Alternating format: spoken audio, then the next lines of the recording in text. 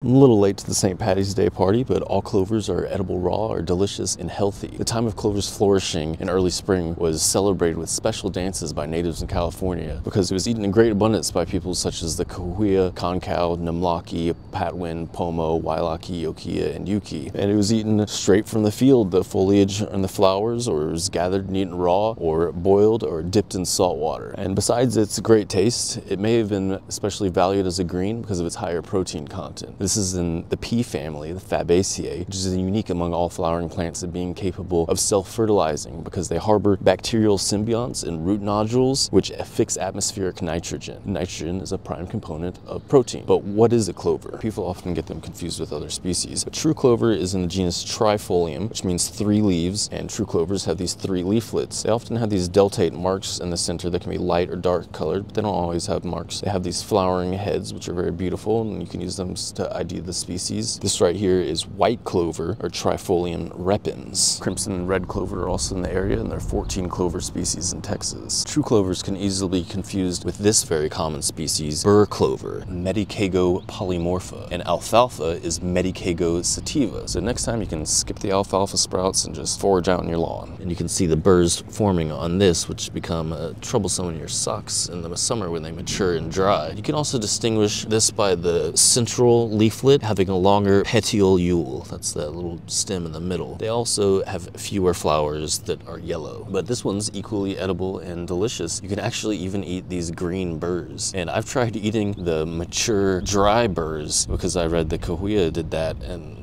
that didn't turn out very well. But the green ones can be munched up, no problem. They're also healthy and full of protein and have been eaten by natives in California historically. This is Medicago minima, or little burr clover. It looks just like burr clover, except it's little. Its burrs are a little bit different too. They're less whorled. And then we have sweet clovers in the genus Melilotus. This is yellow sweet clover. This genus is a lot taller and it has taller inflorescences as well. Right next to it we have white sweet clover, Melilotus albus. And both of these are also edible, but they're not true clovers. And finally, people often call these wood sorrels in the genus Oxalis clover, but if they have the heart-shaped leaflets, they're actually in a totally different family. Still edible, and it's fine if you want to call them clover.